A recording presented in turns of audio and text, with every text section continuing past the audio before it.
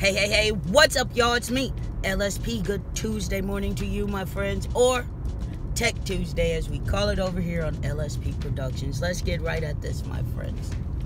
Robots. If you've been around here long enough, you know I love robots. This morning's robot I found was a soldier robot.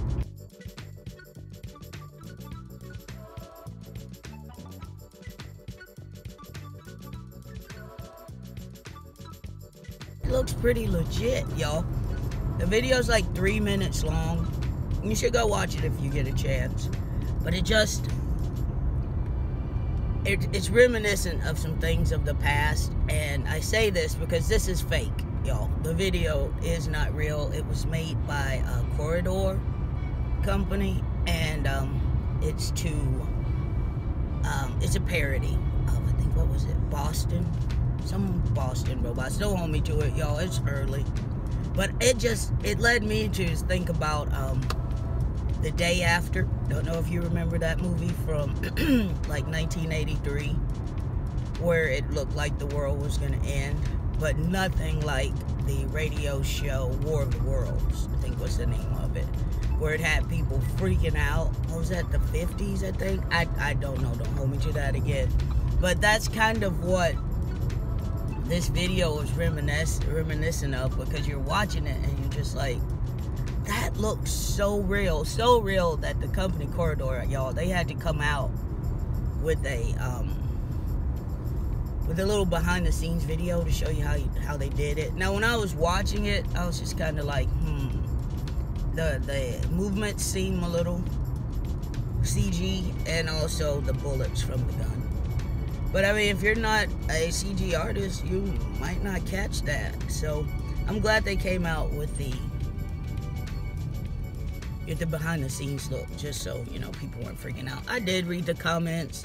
Most of the comments were like, can you imagine who thinks this is real and stuff like that. So I guess it's not like the 1950s where they were calling the cops because of was it War of the Worlds? Yeah, with the alien invasion. My Aunt Lou Willie actually thought it was real. But anyway, that was that story today. Just a robot soldier. But it led me to the robot dog that is actually real, y'all. And with this robot dog, he can do all sorts of things. So many different things that I have to read more about him. But the one thing I saw was he can open doors. Imagine that. Looks like could be a new CNI dog, could be a new therapy dog, you know.